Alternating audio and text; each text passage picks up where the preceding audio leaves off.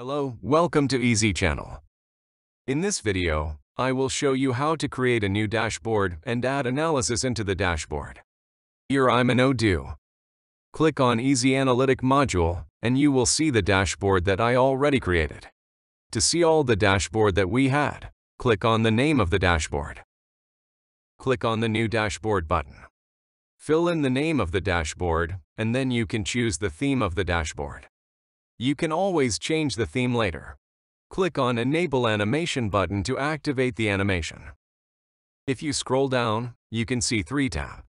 The first one is Filter menu, where you can add customable filter to your dashboard. The second one is Groups menu. You can manage who have access to your dashboard.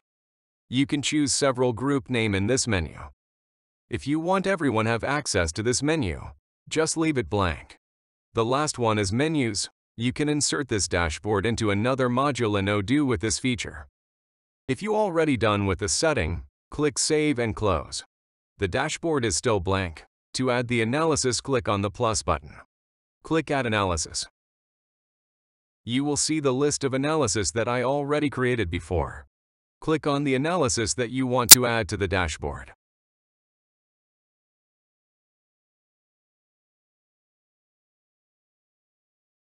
You can always change the looks of your dashboard. Just click on plus button and then click Edit Layout.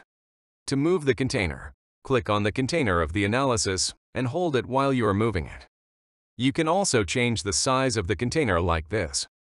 We also have Auto Arrange feature.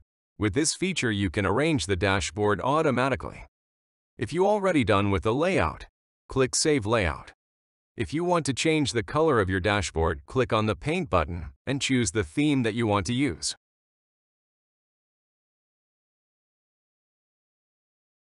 In the dashboard, we have Camera button to download the dashboard as PDF.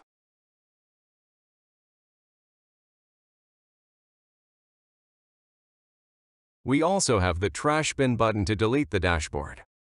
Now I already show you how to add the dashboard and analysis.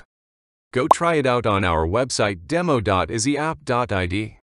Thank you and have a nice day.